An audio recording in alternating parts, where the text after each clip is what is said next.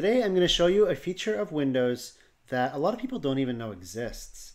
It's highly useful. I use it myself all the time, and it helps really keep your work organized when you're working in Windows.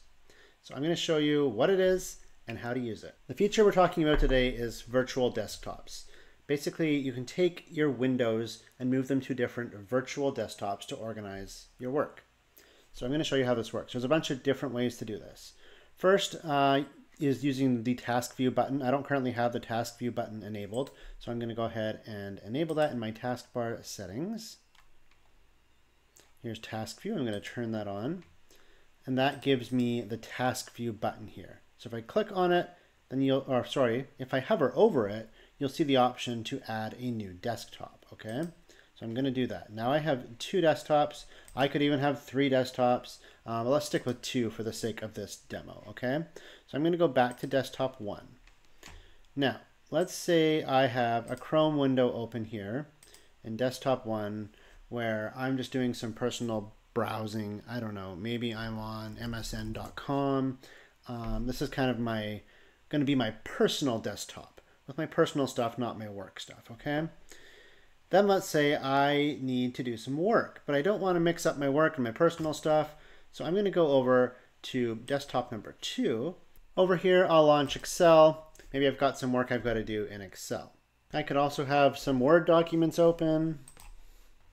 But here's the cool thing. This Excel window and this Word window, those only exist on my second desktop number 2. If I go to desktop number 1, I just have my Chrome browser here that I was looking at. Now, let's say I want to move a window from one desktop to another. How do I do that? So if I click on task view rather than hovering over it, if I click, you're going to see something that looks like this. So this shows me all of the windows that I have open in desktop 1. So if I want to move this window to desktop 2, all I have to do is grab it and drag it down to desktop 2.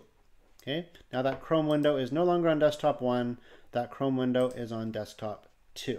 Okay, and my Excel, my Word, those are still here. Let's say I want to move Excel to desktop 1. Again, I could just click on task view. Here's my Excel window. I can drag that over to desktop 1. So this is so useful for organizing different things you're working on. Maybe you're planning a trip and you've got all your trip planning windows on desktop 1. Or maybe you're just keeping your personal stuff and your work stuff separate. There's so many different uses for virtual desktops. Now there are some keyboard shortcuts that are useful. For example, Windows key tab opens up task view. That's just the same as clicking on the task view button, just using Windows key tab. Okay. Windows key Control D adds a virtual desktop. So if I want to add a new virtual desktop, I hold down Windows key, Control, and I press D. And now I've created desktop 3. All right, now these two are the most useful because when you've created some virtual desktops, you're going to want to switch back and forth between them quickly. It's slightly clunky to go hover over task view and then click on the one you want, right? What we can do is hold down Windows key, Control, right arrow. That goes over to desktop 2. That goes over to desktop 3. If I do left arrow, we go back, desktop 2, desktop 1. So I can very quickly, using my keyboard, flip between these virtual desktops. And lastly, if I want to close a virtual desktop using a keyboard shortcut, let's say we want to close desktop 3, Windows key, Control, and F4 will close that desktop. I hope you found that useful. I use virtual desktops all the time for keeping myself organized in Windows, and I hope you can get some use out of this as well. If you like this video, I sure appreciate it when you subscribe, hit the like button, leave a comment.